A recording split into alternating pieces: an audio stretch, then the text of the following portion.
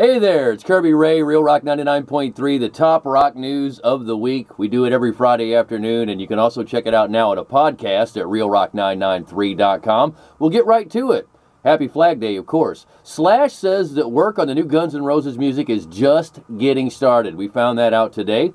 Also, you can listen to two brand new Skillet songs titled Anchor and Save Me. Legendary is the new single that we're playing on Real Rock right now. Beastie Boys have released a digital, expanded version of To the Five Boroughs. You can check that out right now on our Facebook wall and on our rock news page at realrock993.com. Rammstein have released quality video footage of their Dresden concert in Europe. Sum 41 release a new single called Death in the Family. You can see that online with us right now. You can check out the new Volbeat video, Last Day Under the Sun, the new song from the upcoming album Rewind, Replay, and Rebound. That's out on August 2nd of this year, that full album.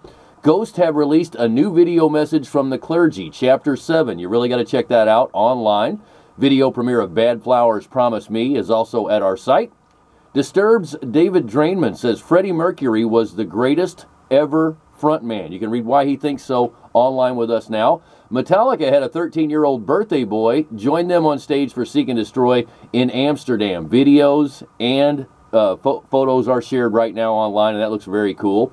You can listen to a trio of tracks from Rob Zombie's new film, 3 from Hell. You can see that right now online with us. Gavin Rossdale from Bush says, My Lungs and Spirit are the perfect soundtrack for John Wick's journey. Of course, that's part of the soundtrack for that new John Wick movie, and we're playing that new single on Real Rock from Bush. Love that band. Watch Shinedown's hard-hitting video for their new single called Monsters.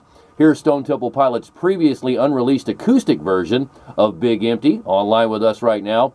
So many cool things happened this week, and so much is coming up this weekend. Of course, the Blues won the Stanley Cup. So many great pictures and stories being shared by Blues fans and also some of the Blues team right now online. Ozzy Osbourne even celebrated that NHL Stanley Cup championship win. You can see him wearing a Blues hockey shirt on his Facebook page.